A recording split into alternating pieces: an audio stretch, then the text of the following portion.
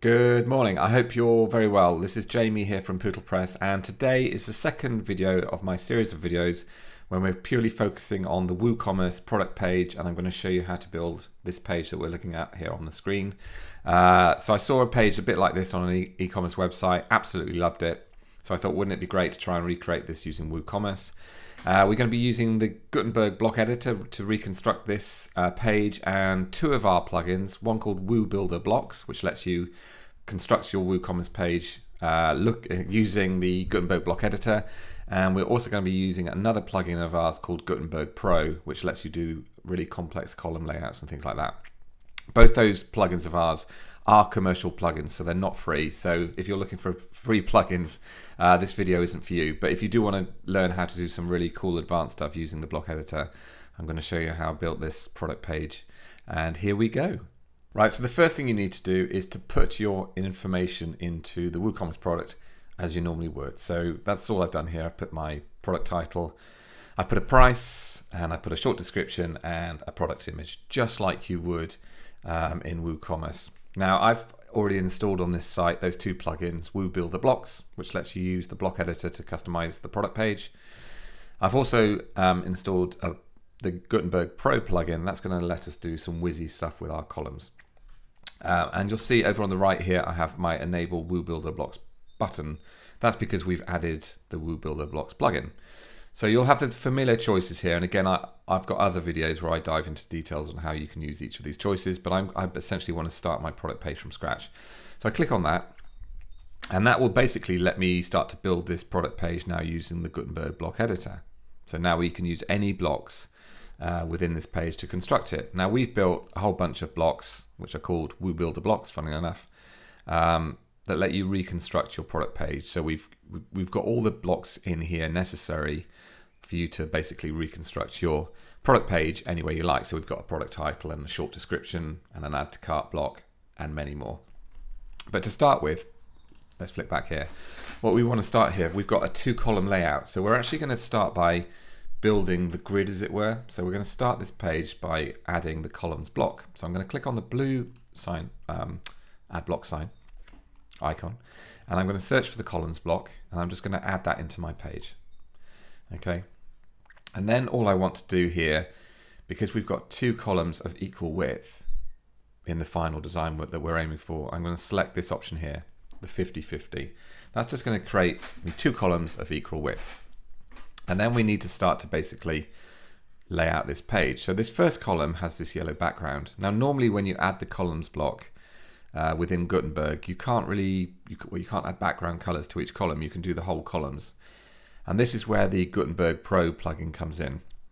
So I'm going to start here just by adding the image within it. Now I could add the product image block and bring my product image in, but for speed today, I'm just going to bring an image in, which is my product image. And there we go. And if I click on the actual column now, can you see over on the right here, this is where Gutenberg Pro comes in. This is where I can actually set the background color for that particular column. Now you can't normally do this in the columns block at the moment with the block editor. So it's just a question of choosing one of these colors, or you can choose a custom color if you have your own brand palettes that you want to use with that. Okay, so that's the first column sort of done. And then we've got the second column, which has this green background, but can you also see how it's got some other stuff in it? So it's got a background image, and it's also got obviously some product information here as well. So let's start to rebuild that. So I'm going to start actually by adding the text in here, which is this stuff here, which is the product title, the price, and the short description. So I'm going to click on the add new block, and I'm going to search for WooBuilder product title, and there it is. And I can just pop that in, and that's going to automatically bring in my product title in there for me. And then over on the right here, this is where I can customize that product title. So you can increase the font size, and you can do things like center it. You can also change the font in here as well. So if you want to change the font, you can change the font to any of the fonts. That's a bit crazy, but you can change the fonts to any of these fonts that we provide in WooBuilder Blocks, which is kind of cool. And then, so that's my product title. And then underneath here, I've got the price, which again, is just a block. We've created a block called product price. Spelling WooBuilder wrong, which would help. Product price, that one there. That's going to bring the product price in. And all I'm going to do to start with that one is I'm going to center it because I want this nice centered look over here. There's my product price coming in. And then finally, all we've got, actually we've got two more. We've got a short description. So let's go WooBuilder short description. Let's bring that in. That's going to automatically bring in my short description for me. And again, if I want to, I can align this, which I think I've done in my finished product. There's my short description. So we're kind of getting the layout how we want it. And then the final thing we've got on this page is my add to cart, which is, again, is just a block. Now we've also added, can you see how this is this nice outline view? We have added a option to customize the add to cart block, which is this option here, which is outline, button and input. So you just tick that and that's going to give you that nice outline look. And again, you can change the colors of these. So if you've got a different background, you can change the color.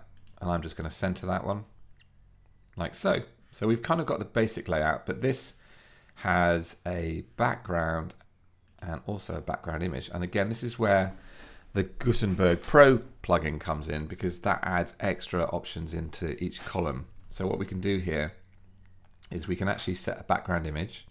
Now I'm going to choose the same image, but because I kind of want to reinforce the fact that that's the image.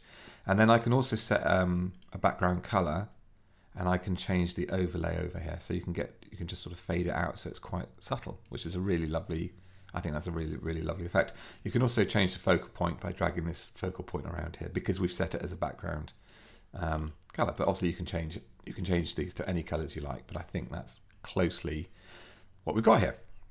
So we're kind of getting there, but we've got this gap down here. Now again, by default, the columns block with Gutenberg will give you that gap. And this is another setting that we built into, excuse me, into Gutenberg Pro, that we've given you some extra options where you can actually change the grid gap. Can you see we've got this columns gap option here? So for this, I'm just going to remove it. But again, you can play with this. You know, you can do whatever you like with this. We've also added a really cool option in Gutenberg Pro where you can change the inner padding. And that's going to pad the text out like so. Can you see how it's just added a bit more breathing space around the text here? Okay, so we're pretty much there. There's a few other things we need to do here though, because you'll see if I update this and view this, that it's not going to be quite where we want it to be. It's kind of small. Okay, it's the right proportions, but it's obviously not big enough. So there's a few extra options we built in to WooBuilder Blocks that let you do this. And you'll see over on the right here, now this is currently only available in the beta, but it's going to be released in the next week. And the date today is the 26th of May, 2021. So it's depending on when you're viewing this video, it should be released. But you can do things in here like hide the header, hide the sidebar, and hide the footer.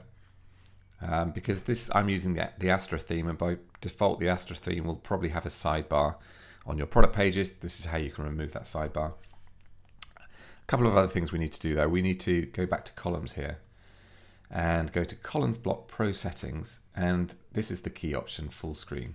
If I select that, and there we go, there's my product page that's now full width. The other thing you could do if you want to move this text over here on the right, what you can do here is we could, above here, add a little spacer block.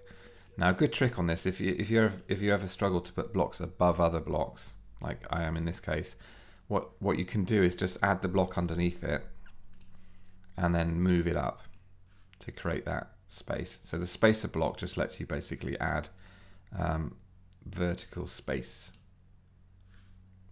between elements on the page.